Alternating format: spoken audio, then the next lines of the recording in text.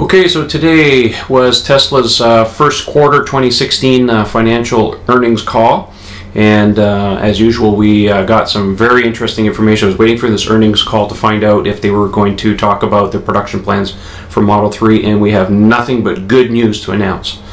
So to recap, I've got a little bit of a bullet list here. I'm going to go over it. Tesla is expecting to increase their production ramp of vehicles by 2018 instead of 2020 to 500,000 cars. They were planning on doing that by 2020, but now it's been increased to 2018.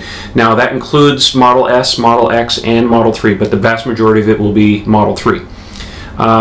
Second tidbit information: the Model 3 engineering prototypes that were driven around at the reveal event were running production drivetrains. That means the battery pack and the motors were finalized. Those were the real deal. So we'll get more information of that later on. So the other things that they've also said: the Model 3 final engineering will be finished in approximately 6 to 8 weeks from now. So everything finalized about the car as much as humanly possible. Release of the tooling designs, that means all the machinery to make the Model 3 and stuff has to be finished in June of this year. So that leaves them 8 to 9 months to build out the factory to get ready for production. They've also said they have an internal production validation cars in April of 2017, roundabout, if things go right.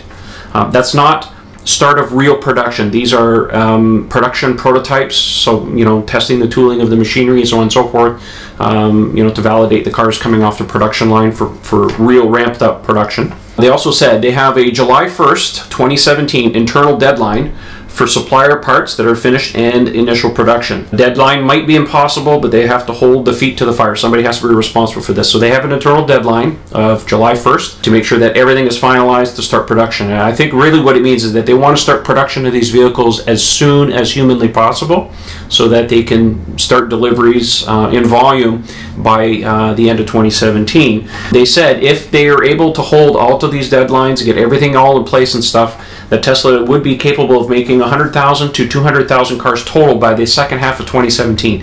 These are massive, massive increases in production at the company. I hope they can pull it off. A few other things too, and I've said it before, Model 3 was a vehicle designed from the ground up to be relatively easy to manufacture. That's not like the Model S and the Model X. Those vehicles were designed to work as opposed to being easily producible. So this vehicle was designed right from the start to be easily made.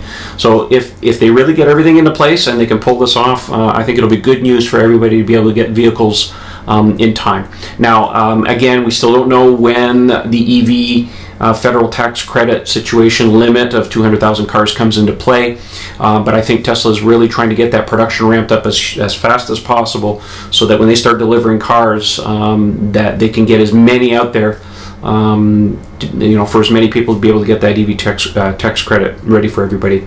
So bodes well. It's good news. We'll keep following this news and see what happens, but very excited about this. I was hoping they were going to talk about this today, and they certainly did. So that's all I have for now, and we'll talk to you next time. Thanks for watching, and don't forget to subscribe and follow us on Twitter. Thanks, and talk to you soon.